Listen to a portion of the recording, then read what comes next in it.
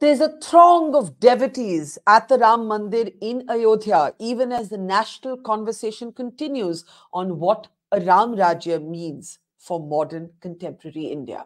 I'm Barkha Dutt, you're with the Mojo Story. This has been the week of the Mandir moment, the Ayodhya moment, where the Prime Minister said, Ram aag nahi, urja hai. But the conversation continues. It has indisputably been a moment of overwhelming emotion for millions of Indians. It has also been an epochal political moment. But as the debate around politics continues separately, the question to ask for so many of us is, what is it about the Ramayana that is a parable, a message for modern times? When the Prime Minister invokes Ram Rajya, what does it mean for our country? What about Ramayana beyond Ayodhya? What about, as mythologist and author Devdutt Pattanaik says, a Ram for everyone? Because there really is, as he writes so beautifully in all of his pieces, a Lord Ram for everyone. To talk about Ram, Rashtra, Ram Rajya, and the Ramayana, let me introduce a very special guest on the program today. Devdutt Pattanaik is with us. He's an author, he's a mythologist, he's also one of the world's foremost experts on different editions of the Ramayana, perhaps with one unifying message. What is that message? We'll find out. Devdutt, thanks for your time. I've been, of course, a big fan of all of your books, all of your writings, and I've been reading them carefully through this week. If there's one thing that stands out to you about this week, about how people feel so emotionally about this in little villages of India, in big cities, across, typical divides, what does this week say to you? Well, it reminds us that Indians are very deeply connected with their stories. And, any religious activity in India really deeply connects Indians. And this is, of course, the frenzy is created around it, and everybody is excited by anything. Indians love ceremony, Indians love rituals, Indians love festivals. We participate in everything, and this, of course, been encouraged to do so by a lot of people, and you become part of the moment because we enjoy utsavas, and this is a great utsav. One of the points that you've always made is that the Ramayana was also a storytelling mechanism to bring home lessons of what is dharma, what is raj dharma, what is karma, what is moksha. That the power of storytelling in the Ramayana is, in a way, what makes it one of the sort of most abiding, dateless epics of our time. What is that great art in the Ramayana? And again, as I say, in the Ramayana, I know you're going to stop me and say there isn't one Ramayana. So go ahead. Well, Hinduism is a unique religion in that our ideas come through stories. So stories was the model that was used to communicate ideas to people. It's called the Pancham Ved. So the Vedas were restricted to the priestly class, and not many people even today understand what's there in the Rig Ved and the Yajur Ved and the Sama Ved, Atharva Ved. We know about these words, but what for the common man, the stories are the medium through which ideas like dharma, artha, karma, maya, moksha, all these ideas about values, about the complex metaphysics of life, everything comes to us through stories. If the stories didn't exist, Hinduism wouldn't have a framework. Remember, it's a very, very vast land. We're talking about a very, very long land. And Hinduism is not an evangelical religion. Nobody comes and proselytizes. They just keep telling you stories. And the stories keep coming. And they traveled across the land. And different stories at different times took different shapes. Some stories became popular, Ramayana being the most popular, Mahabharata being the second most popular. Shiva's story became extremely popular. Stories of the goddess became popular. So these stories sort of spread across, and you see it any part of India you go. It's not just the texts, but it's also paintings on the wall. There are carvings on the temples. There are puppetry shows. There are plays. There are performances. Folk songs across India. There are folk songs, whether in Andhra Pradesh, Karnataka, Kerala, There'll be songs about what Kaushalya sings to Ram as a baby, what does Sita sing to Ram, what are the conversations that are happening. In the 1950s, when the All India Radio was launched in Bombay, Gadi Madgolkar wrote what is called the Geet Ramayan, and it became extremely popular. Ramayan through poetry, and in the Marathi world, Geet Ramayan, which Sudhir Phadke sang, is even today sung. It's very, very, very popular. I think there's something about stories that connect us, and you know it better than anyone. As a journalist, you know how powerful stories are, and I think Ramayan stories sort of connected with people. It also worked at the royal level because you're talking about a king, and I think that's sort of, there's something about both Ramayana and Mahabharata dealt with royal families, they dealt with kingship, they dealt with governance, Yeah. and I think that's what sort of connected with people. Now, one of the things you just said is that Hinduism is not an evangelical faith. And you have always questioned, in a way, the prescriptive, overly moralistic, black and white interpretation of good and bad, as is encapsulated in what we believe to be the virtues of Lord Ram. Maryada Purushottam, of course, but you've made this beautiful point, I think, that if Ram is the rule follower, the upholder of rules, there's a Krishna who's the rule breaker. So talk a little bit about that, about how basically the yin and yang of human nature, the good and the bad of that probably lies within us, the naughtiness, but also the compassion, the courage, but also sometimes maybe also the fear. All of these paradoxical human impulses are captured through the characters of our great epics. So, Hinduism is rather refined in understanding of human psychology, and that's something that we often miss.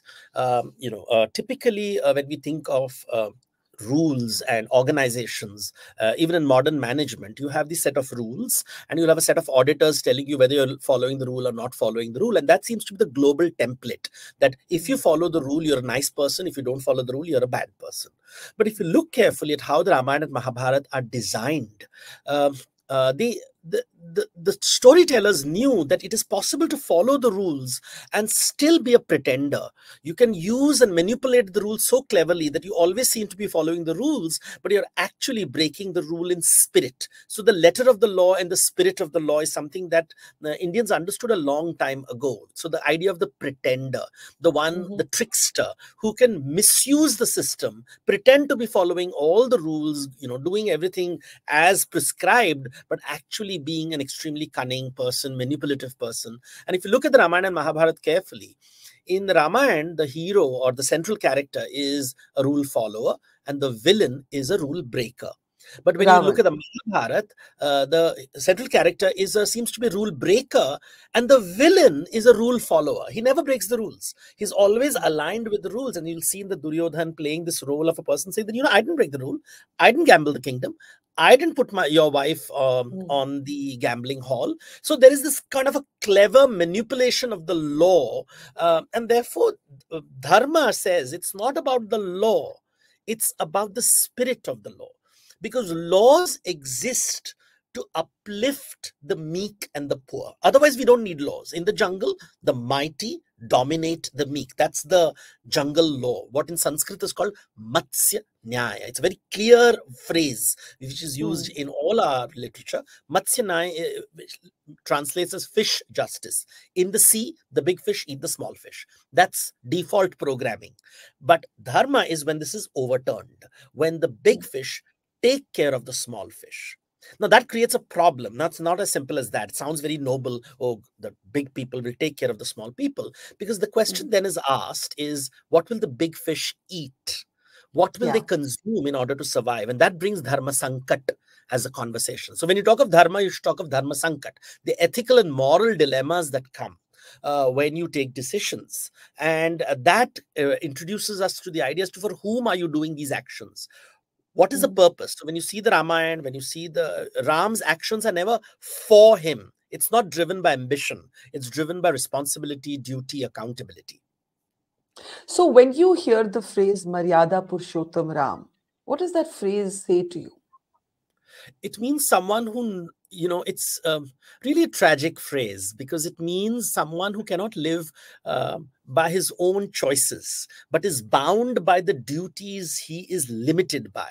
So Ram is the eldest son of the royal family. Nobody asks him, hey, do you want to be king? I always tell people, does Ram choose to be king? It's imposed upon him by the laws of the land, that you're the eldest son of the royal family, you will be king. Mm, Nobody's asking, hey, do you want to be king? Would you like to be king? That's not a question being asked. Unlike the Mahabharata, where there's a contention over power, Ram is just told one mm, day that you will be king. And then mm, one day he's told, well, you should not be king, your brother is going to be king. And Ram says, okay. And if you look at some of the finer lines in the Sanskrit version, is that he's almost relieved that he doesn't have to mm. carry the burden of kingship, and he can live his own life, do his own thing. But then, so this royal integrity comes into the picture. And Maryada Purushottam is, the vision that is given is someone who's a caged bird. He has to live by the rules. And Sita is always considered to be the uncaged bird. And really, Ramayana is a love story of the caged bird and the uncaged bird. Ram, who is bound by royal duties and accountability, and Sita, who is the forest bird. She's free and she's asking him to come out, but he can't. He is bound by those rules. And therefore, even in the end of the story, Ram is in the palace doing his duty while his own family is in the forest. And while people see it as a tragedy, I say, really, they have no rules. They are free to define their own destiny. And Sita is in the space of freedom. It would be lovely if they were together, but that's not how life turns out. So Ramayana is also a tragic story. That's interesting, but that you see Sita as the sort of free spirit, and Ram as the king bound by duty. But then duty, dharma, and today we're talking about Ram Rajya. What does the phrase Ram Rajya say to you? Well, in the scriptures, a Rajya, a kingdom, is a space where you uplift people. So the whole purpose of kingship is to uplift. If you read the Bhagavata Puran, why are kings created? So there is the story of Prithu in the Bhagavata Puran, whose father, Vena, plunders the land for his own pleasure. And the rishis get rid of him and replace him with Prithu, who says that I will treat the earth as a cow and milk her and distribute her wealth fairly across the people and ensure that people are fed. So the purpose of kingship is to uplift people from wherever they are, to ensure there is wealth coming in. So Lakshmi becomes important, ensure that the knowledge and arts thrive. So Saraswati becomes important, security is important, therefore Durga becomes important. So the three goddesses become important, Lakshmi, Saraswati and Durga, and ensuring that the land is, and people respect the law, people help each other. It's very important. This dharma is not just the duty of the king, but of every human being. And dharma basically means, for whom are you living your life?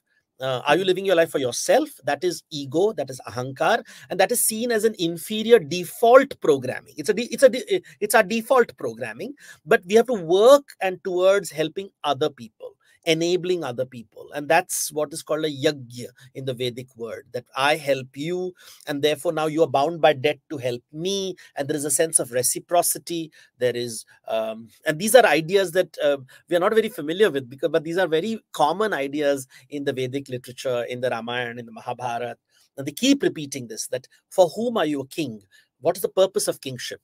It becomes more elaborate when you read the Mahabharata. I always tell people the Ramayana really makes sense when you start reading the Mahabharata, because they sort of are complementary epics which were taught to kings. Hopefully, we all know that kings think only about themselves. And if you read the Ramayana, there are other kings. Ram is not the only king. There is the Vali, the king of Kishkinda, who only thinks about himself and kicks his brother out, or Ravana, who only thinks about himself and kicks his brother out. Kubera builds the city of Lanka, kicks him out, and Ravan wants his brothers Kumbhakarna and Vibhishan to be loyal to him. Don't give me good advice, just be loyal to me, because loyalty is good. And you see Vibhishan's conflict, saying that, you know what, but you're not doing the right thing. And he argues with his brother and is kicked out. So these stories are telling you about kingship, and Ravan is supposed to take care of Lanka. The people of Lanka have done no wrong. They are living on an island. He's their king. He's supposed to make their life wonderful. He abducts a woman and creates problems. And the people are like, why should we suffer for your work.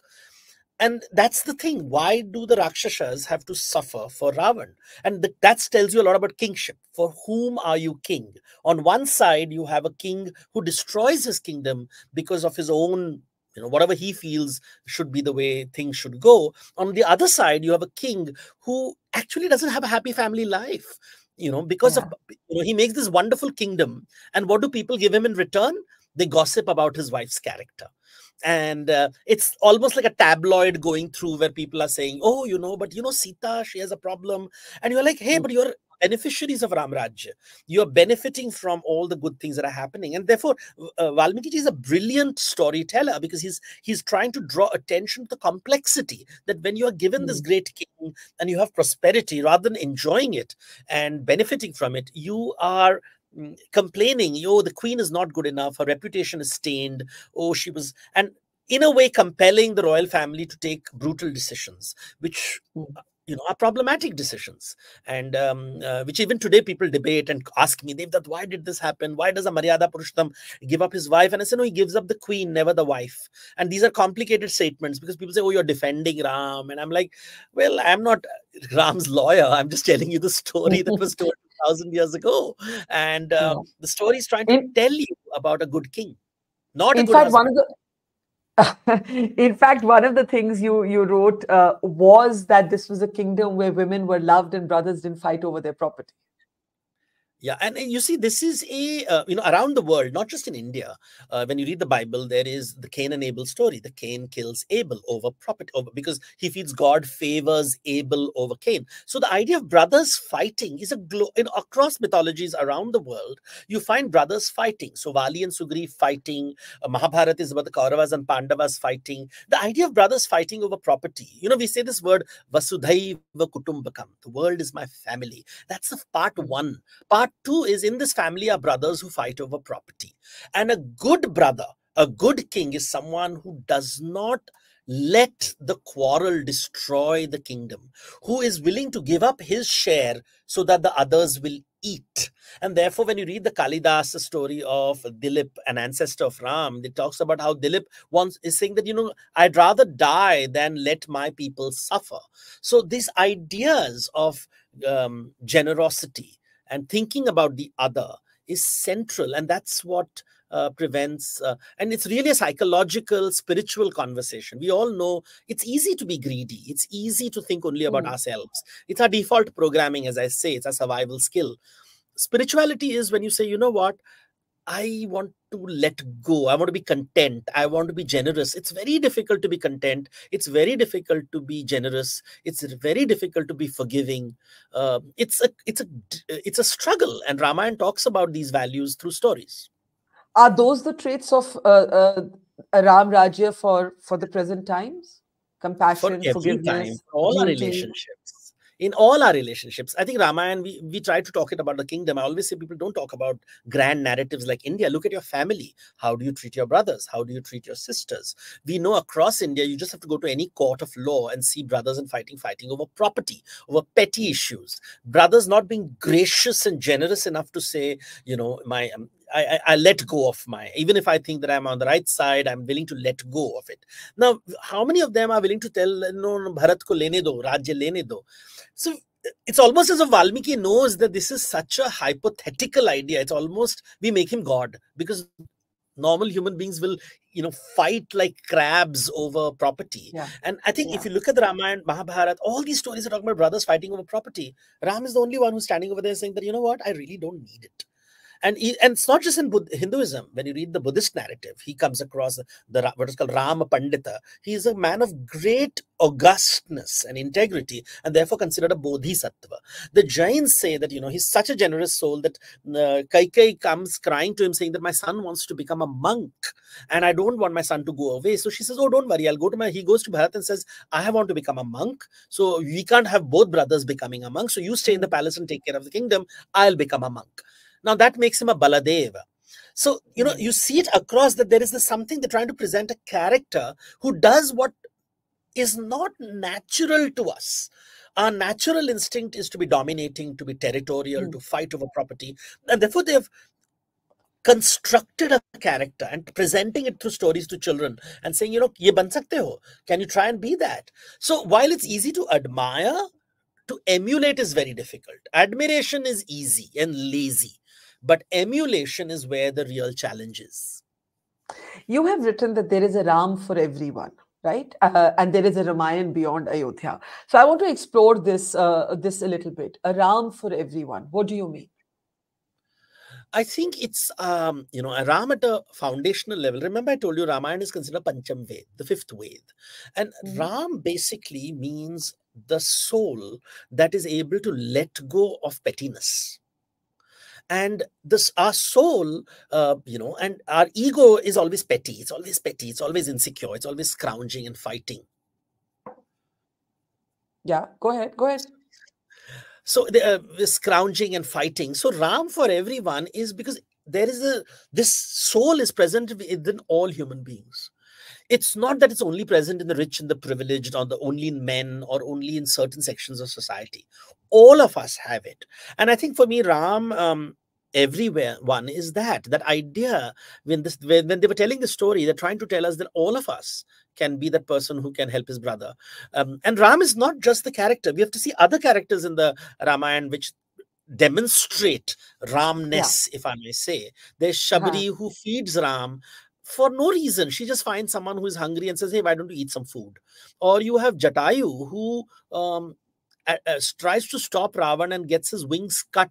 Now he's trying to save someone, and save. What does he get in return?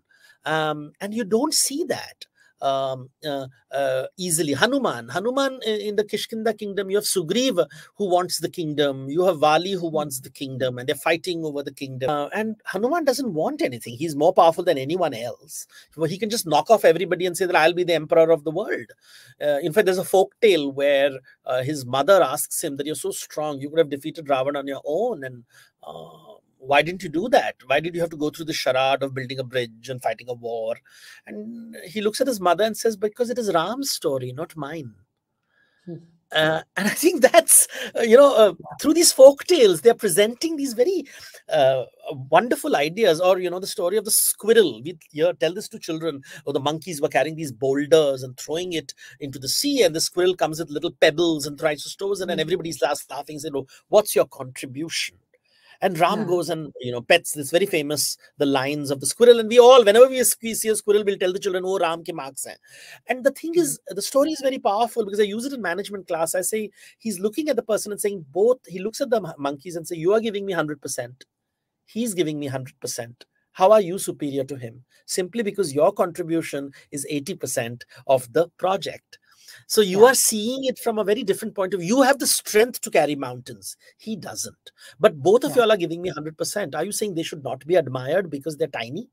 And I think that tells you a lot about Ram's character. And this is the folk tales being told in our stories. So we look forward to leaders like this, and elder brothers like this, and parents like this, who uplift us and tell us that you can be a nicer human being.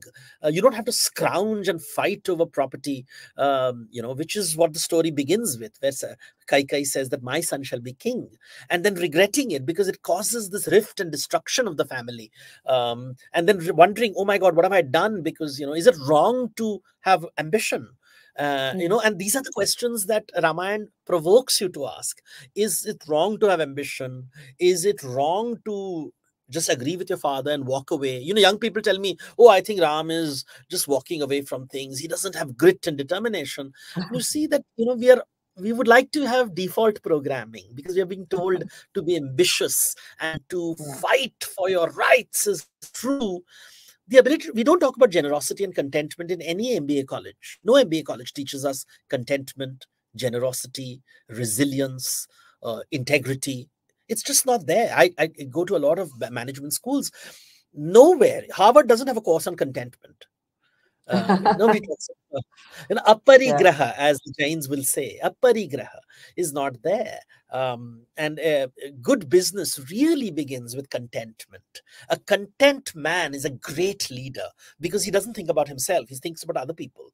He thinks about sabko parosa hai ki nahi khana. And that's a very Indian idea. Even in South Indian temples, even today, some of the temples still practice this ritual where before you close the temple door, you will always say, has everybody eaten food? सबने खाना खाया कि नहीं खाया? Or Sita ki rasoi is so important, where Sita says, Yeah. has everyone eaten? And I think these ideas come through the Ramayana. We forget these little stories that are helping us be better human beings. I think that's what Ramayana brings to the table. Politics aside, all these stories and drama aside, I like the stories. And I think we should tell our children these stories. They're very, very powerful stories. I have goosebumps listening to you. But you talk a little bit also about, the multiple Ramayan, the multitudes, as it were. That when we say the word Ramayan, you're actually talking in multiples, not singular. And you've written about how there Yeah. is the Ramayan of the Gangetic Plains, of what we recognize today loosely as the North Indian states. But there are also different tellings of the Ramayan. Yes. So Ramayana, the oldest manuscripts are there in Baroda Oriental Society, and in the 19th century, people started collecting what is called the oldest Valmiki Ramayana and started analyzing it. They realized that there was a northern version, there was a southern version, there was an eastern version. Many verses were not common, many stories were not common, and they came up with a critical edition. And that's there. It's published, and it's the oldest Ramayana. It's over 2,000 Hmm. years old. But then we find Sanskrit plays being written on the Ramayana. So you have Bhasha, Bhavabhuti writing these plays of this great noble king like Mahavir Charitra and Pratima Nataka. There are these very famous Sanskrit plays. And then you have the Prakrit works in Jain, amongst Jain. Vimala Suri writes amongst the earliest Ramayana is writing over there. So these are royal documents that are emerging. And they start in the 4th, 5th, 6th century. Kalidas writes the Raghuvamsha.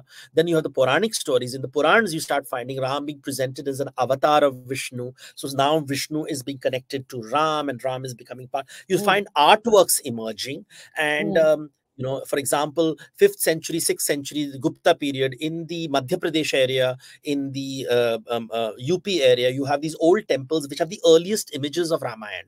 And they're very different. When you look at the Sita there, it's like, oh, it looks so different, but it's the Gupta period.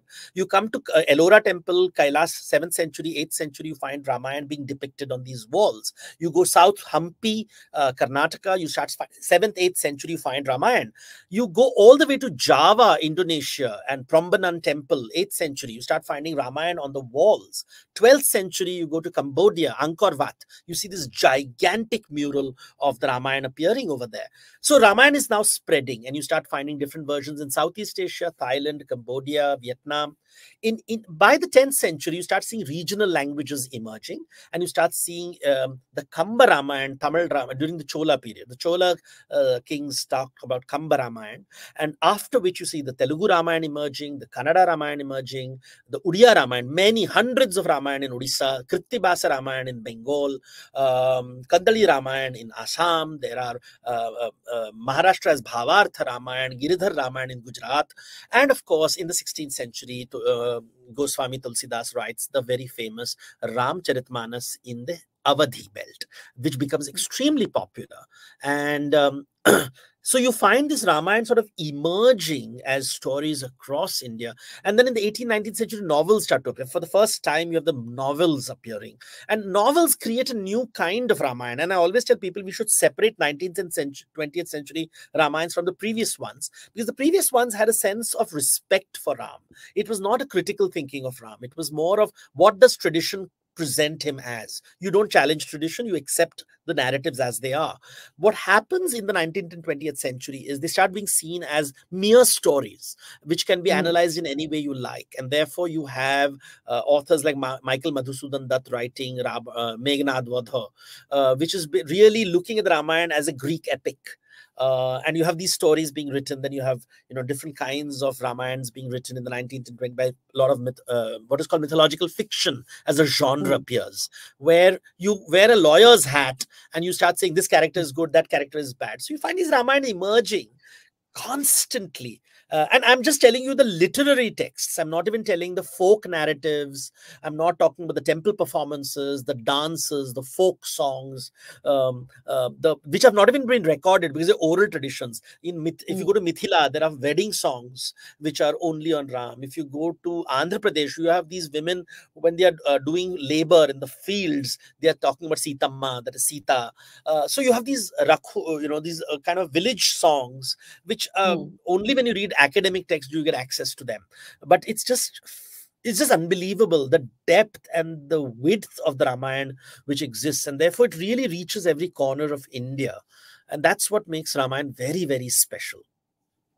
Now, the way the mandir has been, in a sense, celebrated across India, I think it captures in a way that pan India interpretation, following, intertwining with culture that you just spoke about. But you've also been speaking about and focusing on how this emphasis on religious roots. This moment being called a civilizational moment. Some have called it a second republic, and so on. This sort of need for reviving your sense of self through your faith, this you see as a global pattern, that we have to see the context of what's happening when we look at other countries also. How do you explain this? How do we locate this conversation within the larger globalized world that we live in? You see, in the early 20th century, we had suddenly science as a subject emerging, solving a lot of issues like you had antibiotics, steam engines, computers coming. And we thought the world was changing dramatically. Till the arrival of science, religion ruled the world, right? Religion was what ruled the world. You had the Islamic empires stretching from India to Europe. You had the Ottomans, the Safavids, the Mughal Empire. You had, the empires, the Christendom of Europe. You had the Orthodox Church in Russia. So the world was controlled by religion, especially. And then suddenly science comes along and everything changes dramatically. You have industries appearing. You have, as I said, antibiotics, steam engines, computers, electricity coming. The world is changing. Then you have humanism appearing, new ways of thinking appearing. People are talking about justice, equality, democracy. And we thought the world is going to become a happier place.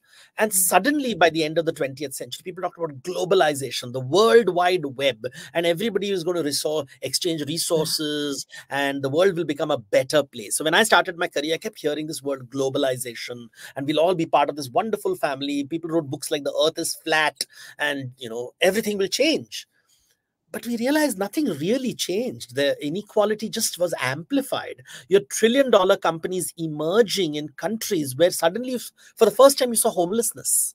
You suddenly saw the rich countries have homelessness. Rational countries like Germany have extreme inequality when you look at the wealth divisions. And suddenly you realize, hey, science and humanism does not take away inequality. And then people said, maybe religion was not that bad. At least it gave hope to the people who were the losers. The people who didn't get anything. Mere paas kuch nahi hai. I have not got education. I've not, the whole life I was told democracy will make my life better. Republic will make my life better. Science will make my life better. Education will make my life better. But really life has not got better. I am in the same slum where I was born. And I'm angry and I'm upset. And it's happening globally. Where do I go? Science does not give me an answer. Humanism's rationality doesn't give me an answer. Modern and postmodern philosophies, which are only in the universities, don't make sense. Revolutions don't make sense. And I say, God helps me. And I go to this because religion really addresses psychological issues, insecurities. And human beings, we are insecure beings. Even when we're insecure, we rush towards something which gives us hope. And around the world, whether if you're a Muslim, you'll go towards the Quran. If you are a Christian, you'll go towards the Bible. You need a religious structure to cope with the horror of existence, the things that go wrong in life. What about the things that go right? What about the things that go right? For those, then you get even more nervous that it can go away tomorrow. Yeah. Right? I'm the richest man today. I may not be the richest man tomorrow. See the Ramayana. He's about to be the king of Ayodhya. And on the eve of the coronation, he's told, please leave. go to the forest for 14 years. And you're like, oh my God, what if I'm told to go to the forest for 14 years? It shows the horror of it. Or suddenly your brother kicks you out of the kingdom. Kuber, the king of Lanka, who has all the gold in the world, is kicked out by Ravana and thrown out. And you're like, that can happen to me. And Yeah. history is constantly telling you stories about how people have been kicked out of their positions of power, how nobody remembers you when you don't have the fortunes. And therefore, suddenly you see the insecurity across, right? You see the powerful people in our country thinking less about their jobs and more about post-retirement benefits, because Yeah. they're insecure and they are clinging on to, when you don't have God, you think of money and power. And those who don't have money and power go towards God. And you see even the rich people inside temples asking God for more and more and more, because greed never ends. And therefore, religion comes back. And that's what's happening around the world, because I think science and humanism and rationality and reason did not keep its promise. It overpromised. It Yeah. underdelivered. And therefore, religion comes in. And with religion, tribalism comes in. It's not just religion which comes in. The dark side of religion is tribalism. And Yeah. it creates these tribal. And why do you have tribal groups? Tribal groups are like a pack of wolves. And why does a wolf pack emerge? Because it's hungry. And a wolf pack allows you to hunt the deer better. Or a herd of deer, why do they form a pack? To protect themselves from being hunted. And tribalism emerges that way around the world. So if we are seeing religion transforming into a form of tribalism, you see that in Russia happening. When the Cold War happened and Russia suddenly found itself in the open sea, and nobody, the Cold War, Americans declared they had won. Russians felt lost. They had lost power. How did they get power back? They suddenly claimed the Orthodox Church. And how did Orthodox Church declare its power? By saying, all gay activities are evil and we shall block them. So suddenly the liberal was attacked. You found this one signifier called the LGBTQ movement, and you said, okay, we will just reject them and prove we are back in power. And you see how religion works. You see this in Africa a lot. The Islamic and the Christian communities. And I always tell people in Africa, they have three identities. They have a national identity, they have a religious identity, and they have a tribal identity. And we are always told that your national identity is a real identity. Your religious identity is a false identity. But actually, it's their tribal identity which matters. But they're not allowed to, and because you have got these national boundaries dividing. So these are things that are now resurfacing in the 21st century, unfortunately, because the people, we almost feel we were tricked by words like globalization. We were tricked by words like humanism, human rights. It seems like a clever game that was played by people to corner resources. Yeah, very interesting. Let me end by asking you. You have always argued against a kind of puritanical, orthodox, moral science interpretation of these great epics. If there was one thought you'd like to leave everybody watching with, this has been a week of celebration, but if you think about Ram as you have described him, it should also be a celebration that therefore touches the person who has nothing, as well as the person who probably has everything. So just want to end with that last thought from you. There's a story which is told by the Hijra community about Ramayana. So I said, everybody has a Ramayana story. So let me tell you an oral story of the Hijra community. Ram goes on Vanavas for 14 years. And just before leaving, the whole city follows him, saying that this is not right. You should not be thrown out of the kingdom. And he says, all the men and women of the kingdom, please go back. And he proceeds and crosses the river and he proceeds for his Vanavas. When he returns on his Pushpak Viman, he suddenly sees a group of people outside the city, and he goes and sees them, and he notices that they are the the Hijras. They are the people who we in North India is called Kinnars, but people who don't identify themselves, who are non-binary people, the homosexuals, the gays, the lesbians, who don't fit into the queer community. And he looks at them and says, why are you outside Ayodhya? Why are you not inside Ayodhya? And he says, you told all the men and women to enter. You'd never included us. you. And Ram feels so bad. And he says, no, in my kingdom, everybody is welcome. You will come with me. Ayodhya will not be complete unless everyone is included. And I think that's the story, or at least that's the hope of the queer community. So you suddenly see a very different story being told. It will not be part of a Sanskrit epic. It won't be part of a Brahminical epic, but it is the Ramayana of a community. And that is as valid as any Ramayana anywhere. I love that. A Ram for everyone, but also a place for everyone. That Ayodhya as a kingdom is not complete unless it has that space for everybody. That is Ram Rajya. Thank you, Devdutt. I could listen to you for hours, but you have other things to do. And so we let you go reluctantly. Thank you so much for talking Thank to you. us. Thank you so much. Thank you. Thank you. Thank you. Thank you. Take care. Mojo Story has always made a commitment to its viewers to go to where the story is. And as you can see here, we are at the epicenter of the Israel war on Gaza. We are right at the front line, about 1 mile from the Gaza Strip, as the Israeli military gets ready with its tanks and its gunners to begin its final frontal assault that will take troops into Gaza.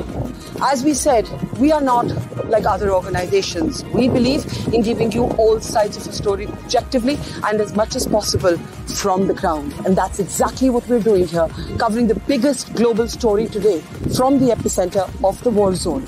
So please, we need your support. Support us, become a Mojo member, subscribe to us, spread the word, and thank you for your support.